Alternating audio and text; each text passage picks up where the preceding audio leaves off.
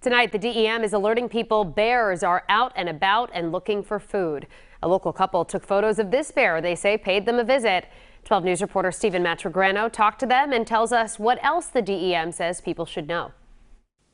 Bear sightings are becoming a common theme across the state, with the most recent sighting occurring right here in South Kingstown.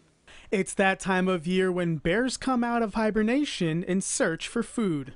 Bear sightings in the state have increased over the last few years, but wildlife officials say this is the first reported bear sighting this year.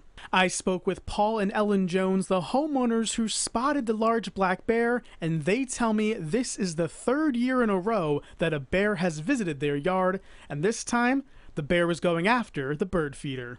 This type of behavior is normal for bears, according to David Kolb from DEM's Division of Fish and Wildlife, and he urges the public not to leave food sources outdoors. They're looking for whatever they can find that's easy. So if that means that you have bird feeders up, they're going to sit in front of your bird feeder and they're going to eat every last seed that's in there until it's gone.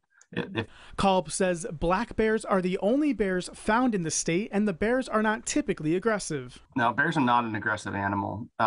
Generally, if you make some noise when you're moving through the woods, bears are going to hear you or smell you long before you get close to them.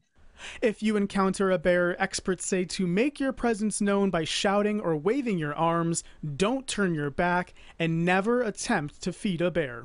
Kolb says bears are a natural part of our wildlife in Rhode Island, and we should appreciate them from a distance. Now, if you spot a bear, you are urged to call DEM's Division of Fish and Wildlife to report the sighting. In South Kingstown, Stephen Matragrano, 12 News.